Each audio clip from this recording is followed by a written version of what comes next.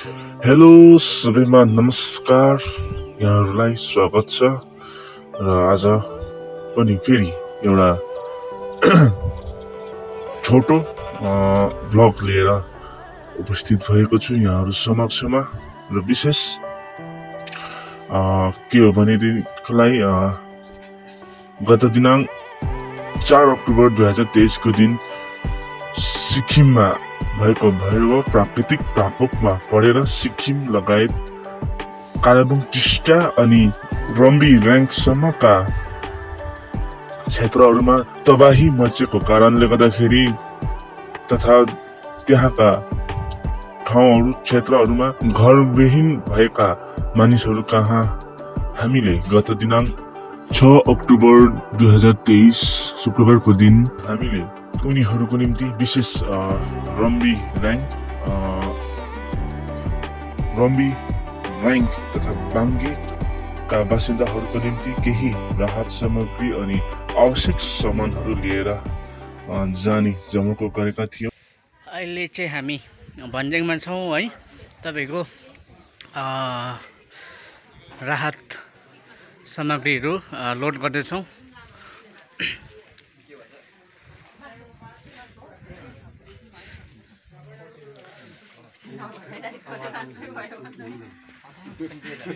Uncle यो उइसको यो 2000 बिमलामाको भयो यहाँ नानाको मेरो 1000 मेरो दाजु यहाँ टिप गर्नु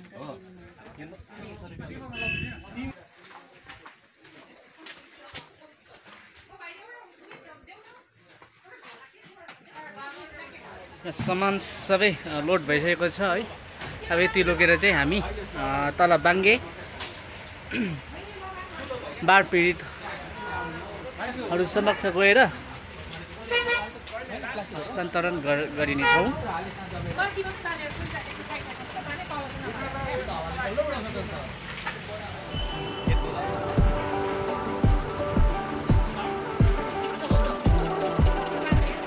thank you very much Keshav दाजु। र अब चाहिँ हामी यहाँबाट प्रस्थान भइरहेको छौँ है। सबै सहयोगी बलहरूमा आभार व्यक्त गर्दछु। जीवन ज्योति फाउन्डेसनको पक्षबाट है, as a member, as a सदस्य सचिव है। यति साह्रो तबाही गरेको रहेछ। जानुपर्ने चाहिँ त्यहीँ हो हामी, तर घुमेर जानुपर्ने भएकोले गर्दाखेरि चाहिँ समय लाग्ने।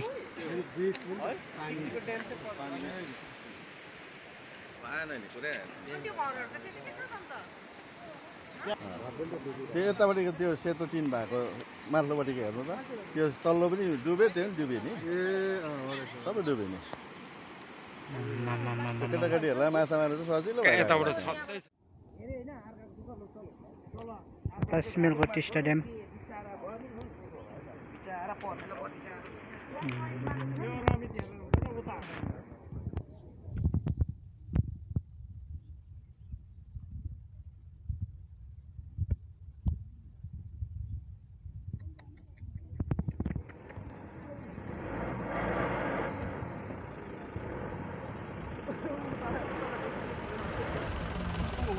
हेर्नु डल्ले ल्याएको त यो ड्यामको उयसमा भएको देखेको मैले के भन्ने त्यही सब छैन त अन्त के गर्नु? कहाँबाट ल्याउनु अर्डर? के गर्नु सर? के अर्डर? डल्लै यहाँतिर पनि ल्याइ पुऱ्याइ कि भन्ने चेक खोज्दैछ, यिनीहरूलाई खोज्नु लागेको होला। यो पुलमाथि बग्दै थियो नभए चाहिँ यता पनि दिइरहेको हेर्नु, यहाँ पानी हो पुरा हावा चाहिँ खतरै हो। राति हावा आयो रोड छोएको थिएछ त्यस्तो रहेछ नि त है। त्यही है। हेर्नु त लु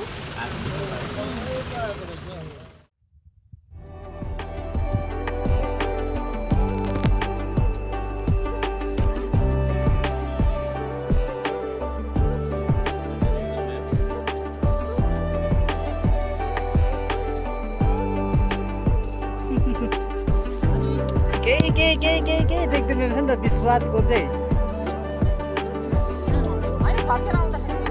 त्यही त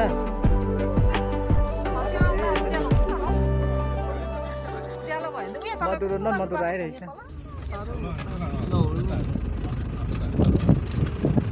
यहाँनिर यसरी क्याम्प बनाएर राखिएको रहेछ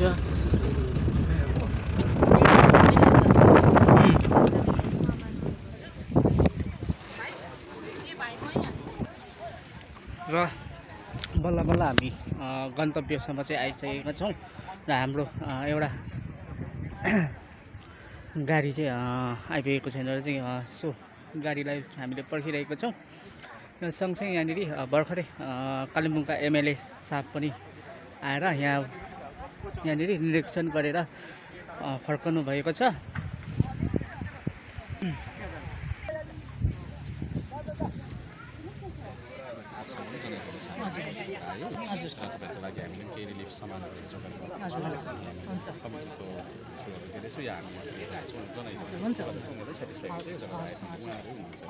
तल स्पट जानुभयो स्पट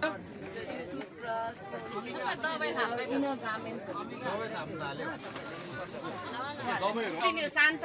अब 1 महिनासम्म त एटलिस्ट अब यहाँ उयो गर्ने बनाउनु पर्ने के कसो अघि एमएल सरले भन्नुभयो खुट्टी गाडी पनि राख्नुहोस् आफ्नो जग्गा एटलिस्ट तपाईँको त घर नयाँ बनिने उयो सम्भावना छ नि त होइन त्यो जग्गामा ल हामी पोसिबल जे हुन्छ हामी गर्छौँ ल हालै त विशेष प्रोटेक्सन चाहिँ माथिदेखि नै अब दिनुपर्ने रहेछ मेन चाहिँ त्यो आउने दिनमा एकदमै सिचुएसन ठिक होस् कि सिचुएसन ठिक होस् डिपार्टमेन्टसँग सल्लाह गर्नु यतै छ है तिमी जतिन्जेलसम्म क्याम्पमा बस्नुहुन्छ नि तपाईँहरू अन्त तपाईँहरूलाई त्यही अब हेल्थ एन्ड हाइजिन चाहिँ इम्पोर्टेन्ट हो ल अनि तपाईँहरूलाई जे जे चाहिएको छ अघि भनेको छ हाम्रो यहाँको भाइहरूलाई पनि प्रधानहरूलाई पनि एकदम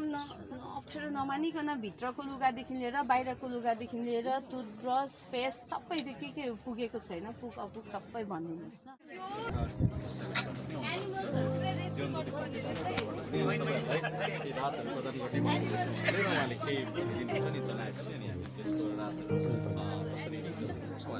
सर्वप्रथम बागमतीवासी जति पनि हाम्रो तक्दा टिस्टा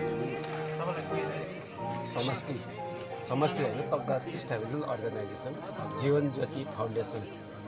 नामकरणबाट चाहिँ हामी यहाँनिर तपाईँहरूलाई एउटा राहत सामग्री लिएर चाहिँ आएका छौँ है र सर्वप्रथम के भनेदेखि तपाईँहरूलाई हाम्रो परिचय दिनु पर्दाखेरि चाहिँ हाम्रो विशेष हाम्रो फाउन्डेसनको अध्यक्ष चाहिँ उहाँको विशेष कामले गर्दाखेरि चाहिँ आउनु भएन र हामीसित अध्यक्ष चाहिँ आउनु भएको छैन र भाइस उपाध्यक्ष अब यो जुन एउटा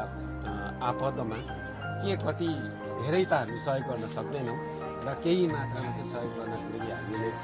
यहाँनिर 1 किलो सामान लिएर आएको छौँ त्यसमा चाहिँ लुगा फाटादेखि लिएर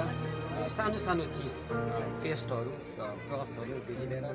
सबै मिलाएर ल्याउँछौँ कि अब हामीले कुन प्रकारले चाहिँ वितरण गर्नुपर्ने त्यो चाहिँ अब यहाँ भाइसँग सल्लाह गरेर चाहिँ हामी तपाईँहरूलाई वितरण गरिदिन्छौँ हो विशेष हामीले खानाको मात्रै मतलब दाल चामल मात्रै नभएर हामीले लुगाहरू पनि ल्याएका छौँ विशेष तपाईँहरूलाई लुगाकै असुविधा भइरहेको होला है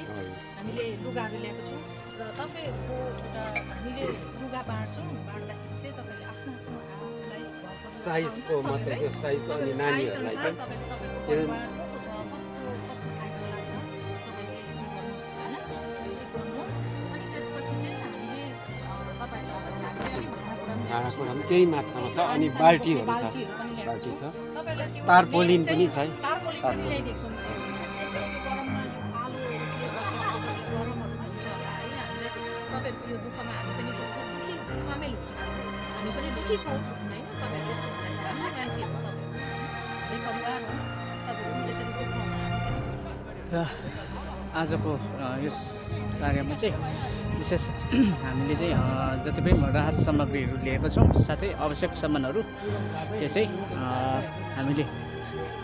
यहाँको जो कमिटी छ है सो कमिटीलाई नै हामीले हस्तान्तरण गरिने हामीले निर्णय लिएका छौँ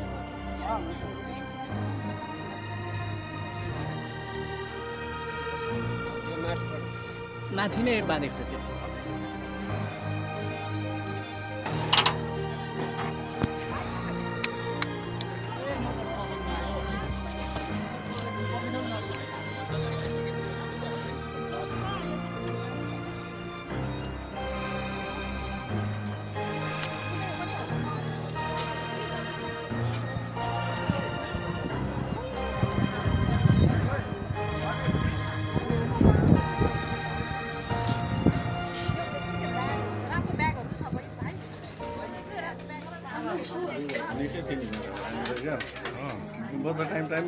त्यो सुत्ने क्या सुत्ने त्यसलाई दिए पठाउँछु त्यसले टर्चमा लान्छ कि दार्जिलिङ बस्तीमा क्या त यहाँ पहिला सबिनाले लान्थ्यो तल देउरालीमा त्यही बेला हाम्रो नाच्ने एउटा हालिनहरूको क्या ठुल्ठुलो चेक भएको रातो उयो थियो कि मेरो त्यो जेकेट टाइप क्या मोटामोटी राम्रो थियो यस्तो गोजीको साइडमा पनि फाटेको थियो त्यो पठाएँ मैले हो भालु लगाएको थियो कि हाम्रो उसले दिव्याङ थियो क्या पुनामा सघाएको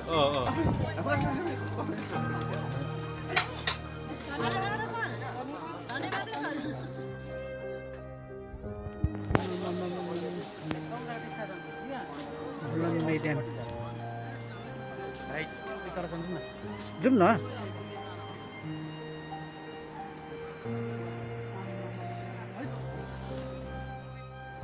यति साह्रो गरेछ नि त है त्यही त बाढीले त घरहरू तहस नहस हेर्नु आदि त पुरिसकेको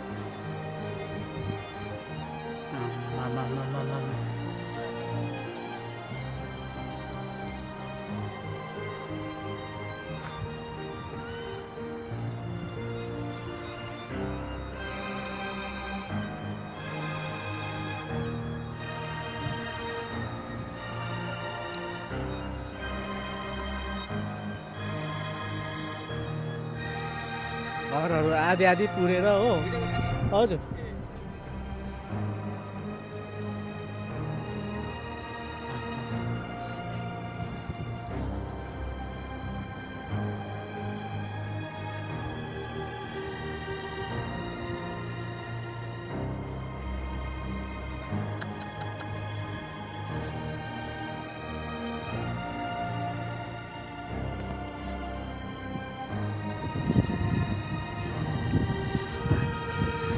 बेनियाउनी ब्रिजको हालत यस्तो भइसकेको छ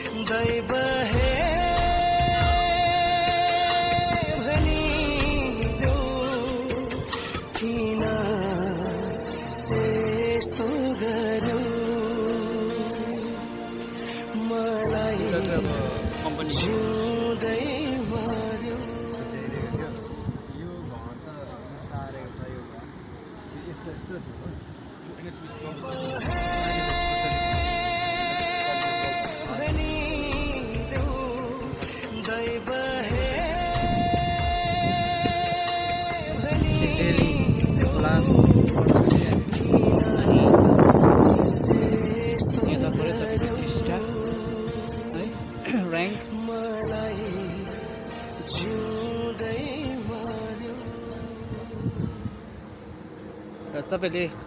हेर्न सक्नुहुन्छ है गत 4 अक्टोबरको दिन आएको प्राकृतिक प्रकोपमा परेर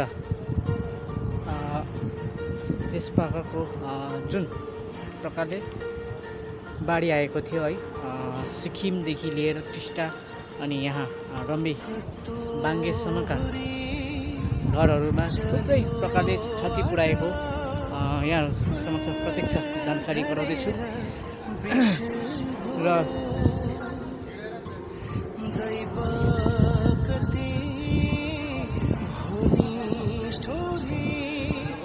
कहाँ हो गहिरो छ नि यो किन छैन हौ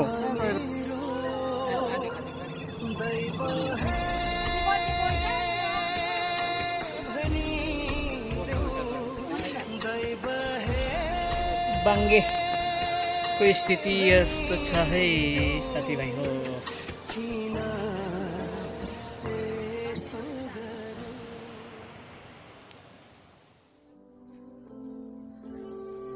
पन्बु मिलिङ भीम भन्ने ठाउँ र यहाँनिर चाहिँ स्पेसली रिकन्स्ट्रक्ट हुँदै रहेछ है र एक दिन चाहिँ यहाँनिर अवश्य नै यहाँको मनोरम दृश्य यहाँबाट देखिने मनोरम दृश्य अवलोकन गर्नको निम्ति चाहिँ अवश्य नै आउनुपर्ने रहेछ है।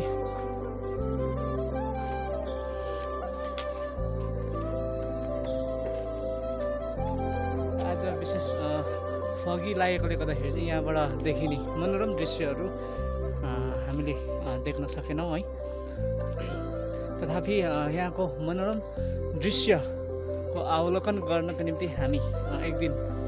कुनै दिन अवश्य नै यहाँनिर फेरि भिजिट गर्नेछौँ।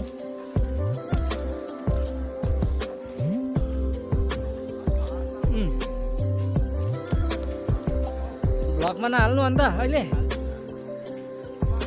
र हाम्रो सुरज दाजु एकदमै वेल नोन सोसियल वर्कर हुनुहुन्छ उहाँ है। उहाँलाई प्रायः जस्तो सबैले नै चिन्नुहुन्छ, नाम्ची निवासी हुनुहुन्छ र उहाँ चाहिँ एक्स हुनुहुन्छ हो। अहिले एक्सकोबाट चाहिँ बडा होटेलमा भनेको होइन र यता हाम्रो बर्थडे बोय भनिदिएको